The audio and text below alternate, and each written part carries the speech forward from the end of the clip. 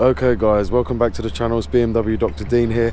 Today I'm going to be showing you how to change the front and rear brake pads and discs on the BMW E60. This also relates to BMW E61, E63 and possibly the E65.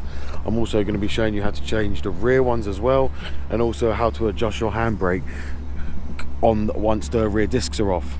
But the first thing we're going to do is we're going to get the locking wheel nut, and we're going to remove all the bolts. As you can see at the rear here, there's 5 of them. One's a locking wheel nut, and we're going to jack the car up and get the wheels off.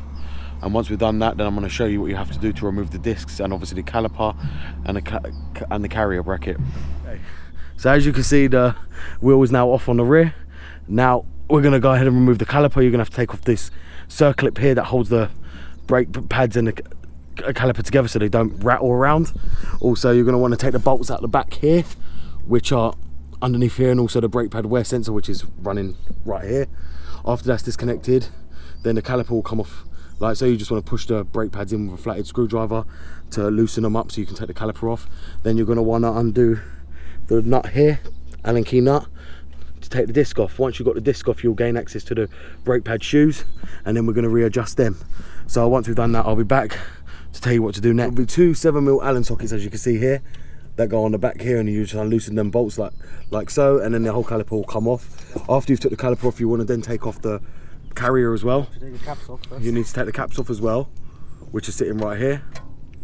So you're going to need to take these off as well, which will be right here, over on the caliper. Okay. So the caliper's off, as you can see now. Next one is going to be the caliper's carrier, which is right here. The 2 bolts here are going to be probably, I think they're 17mm on the back. 2, you're going to need to take them off. 2 bolts here, and the carrier will come off. Then you have to take this Allen key bolt out, which is just down here on the brake disc. Can be anywhere depending on the position of the wheel. And then after that's out, the disc will just slide straight out, and then you've got access to the brake shoes. Okay, so the carrier bolts are actually an 18mm, not a 17mm socket. So that's for future reference, they're an 18mm. So as you can see, here's the brake shoes. And now what we're going to redo is put the new disc on, and then we're going to readjust the brake shoes, because as if my handbrake is not sitting properly, it's doing more than 4 clicks, and obviously I need this done for MOT. So obviously it needs to be readjusted properly to the correct level, otherwise it will fail the MOT based on the maximum efficiency threshold. Okay guys, so as you can see, the new brake disc is back on, the caliper's back on, the new pads are on now, and obviously the handbrake's now been readjusted. Now what we're going to do is we're going to hardwire the sensor, as the sensor broke.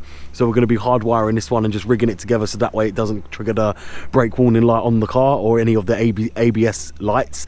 So what you're going to do is cut this connector off, then just hardwire the 2 wires together and then just sling it out the way wherever you want to put it possible. And obviously after this one, now we're going to move around to the other rear side, which I'm not going to show you because it's just the same as this one. Fitting is the reversal of what it was. Put the 18mm sockets back on the carrier, put the caliper back on, spread the piston, push it back, put the brake pads on, and then just bolt it back up with the 7mm Allen key, and then that's that done. Guys, as you can see, now we've got the other brake disc off on the rear.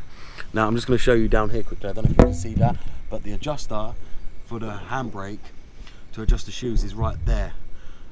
So what you have to do is turn the hub and get this screw or any of them in line with that adjuster right here. Now I'm just showing you for reference so you lot can see where the adjuster actually is, as I didn't show you on the last one. But so now you do not know, you don't have to take the brake disc off to get to the adjuster. Just shine the torch in and the adjuster sits right down here. Again, I'm just going to show you just so you can clearly see it. And obviously it's the same for the other side. They both sit down here, and obviously you turn them up to tighten and down to unloosen, or I think it's down to unloosen actually, sorry, up to unloosen. But there you go guys, that's that one which I'm showing you for the handbrake. And now I'm going to show you once the new disc is back on, new pad. Now we're going to be, as you can see, removing the front wheel, and we're going to get the front wheel off, and then we're going to start getting the caliper off on this one, which is the front side now. And we're also going to remove the brake disc on this one. Now this is the side that come up on the MOT as an advisory. This is also the side that's pitted, scored, and the brake disc are completely knackered, and I think the brake pads are completely worn out. So we're going to be taking them off and finding out why these come up on the MOT and see how bad they actually really are. BMW put them on their report as well, saying they're really in bad shape and they needed changing. So let's see how bad they really are and how bad the dealer actually thought they were. Guys, so as you can see, the brake discs are here for the front, and obviously they look quite bad and scored and scratched up. I'm not too sure on the brake pads, but they don't feel too good either. They feel quite weak and they're very flat as well. So what you're going to want to do is, obviously, before you take this off, you're going to want to turn the steering wheel towards the caliper way so you can see the bolts, because obviously you cannot see the bolts from this angle. So you're going to want to turn the steering wheel towards, obviously my side will be driver's side, but if you're in America, it will be towards your passenger side. So you can see the bolts on this side. You don't want the caliper turned this way round, so this part is facing there. You want it so this part comes out towards this way, so the bolts sit behind here. I think they're going to still be a 7mm Allen bolt. And you're going to want to remove them bolt caps and then remove the bolts, and then obviously the caliper will come off. Then you want to take off the carrier as well. Once the carrier's off, brake disc comes off as well. So we're back once I get that removed, and once I torn the steering wheel. So as you can see, we're back now, and the wheel is now back on the car. The brake disc is all fully nice and shiny now, as you can see. The old ones are quite actually bad. They had textile brake pads on, which I have reason to believe that's probably why the person never replaced them, because they're so expensive. And they probably wanted the same ones and didn't want to have to spend that type of money again on a car they weren't going to keep. But as you can see now, all the brake discs are shiny, pads are nice and good. And as you can see, the same for the rear. The rear one's all on and shiny. Handbrake's been adjusted, it's perfect now. I'm just doing the other side as we speak. When we do the other side as well, just walk you around. We're going to be getting this wheel off now. And obviously that brake disc quite very scored as well, and obviously the pads will be probably the same, probably faded, but I want to check if they're faded differently to the others, because if they are, it means one of the calipers are sticking. So I'm going to be checking them when we get this wheel off and seeing if they're the same even wear. If not, then I'm going to have to probably change one of my calipers as well. We'll be back after I get this wheel off. Okay guys, so as you can see, the brake discs are now back on the now driver side.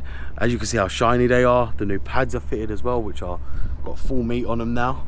I'm very happy with it, as it's come out very good. I didn't have to change the brake pad sensors because they wasn't even worn, so I just changed them because I knew they were bad anyway from the last MOT. So now they've all been changed, I'm going to now put the wheel back on, and then I'm going to pump the brakes, take this out for a bit and let the brakes bed in, test the handbrake, and then we're going to be going off for MOT, and we're going to see if this car now passes MOT straight away without the need of needing anything else. So I'll be back when I go to the MOT station to let you guys know how it went, and we'll record it and see if the car passes. Okay guys, so we've just come back from the MOT inspection, as you lot call it in the US, and it's not such great news.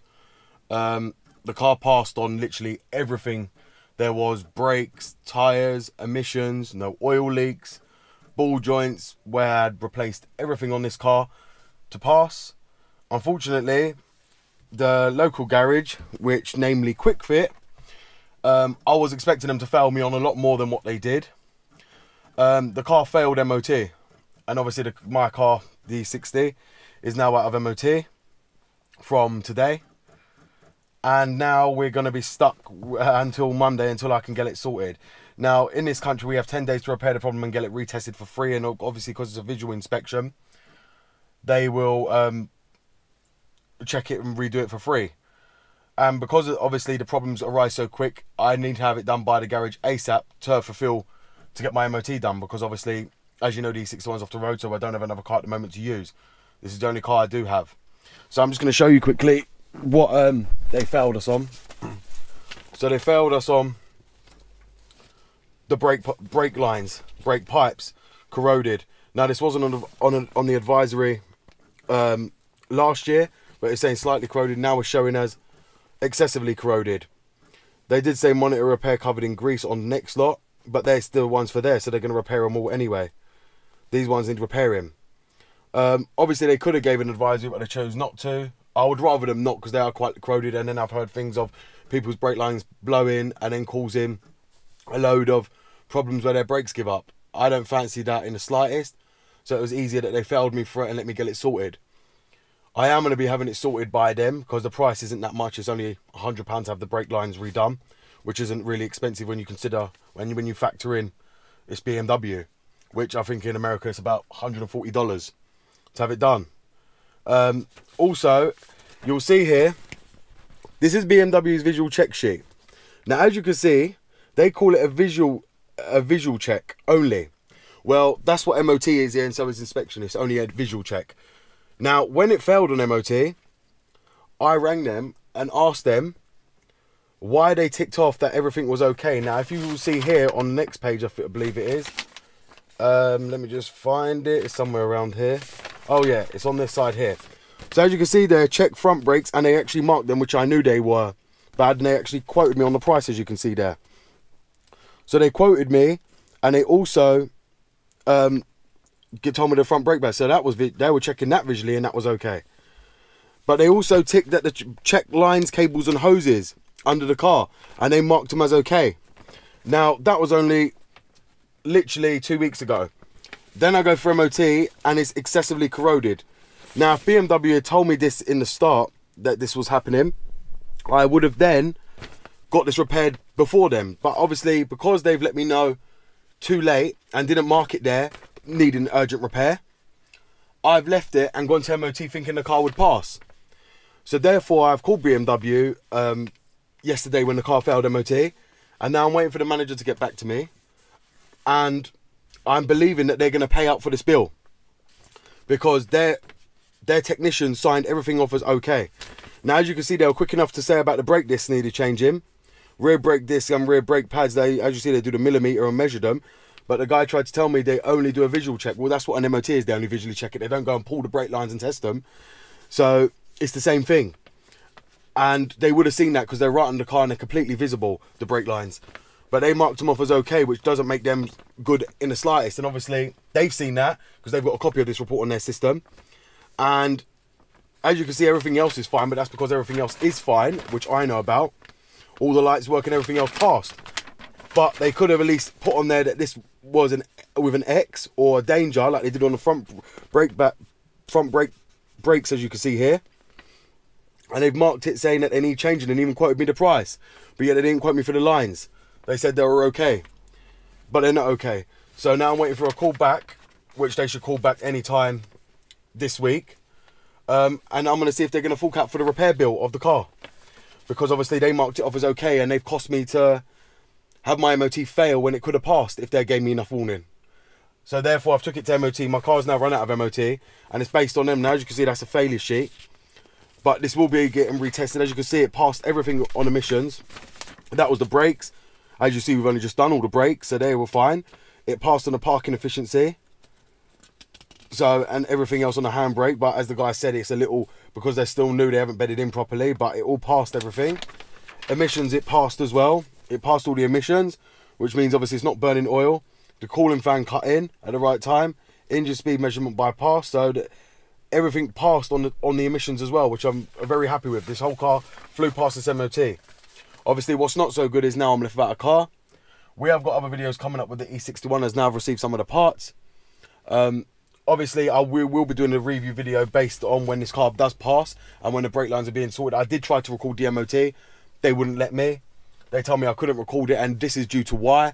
Because other MOT testers might comment saying that was wrong. They're not good. But there will be a picture in the description above the brake, when I'm speaking about the brake lines. You'll see the picture pop up, and you'll see what they failed me on, as I took photos of it.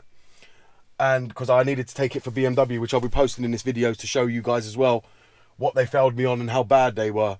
I would like to hear from your comments to tell me if you think that's severe, if you've ever been passed with brake lines like that. Obviously, it's different in different places, but I know here where I'm living now, if this was in London, they probably would have passed it. But then I'm thinking of my safety in this car. If they had passed it and that brake line exploded, which I was speaking to a guy only last week, and he's got an E60 or 550i, and his brake line's exploded and he lost all power in the brakes.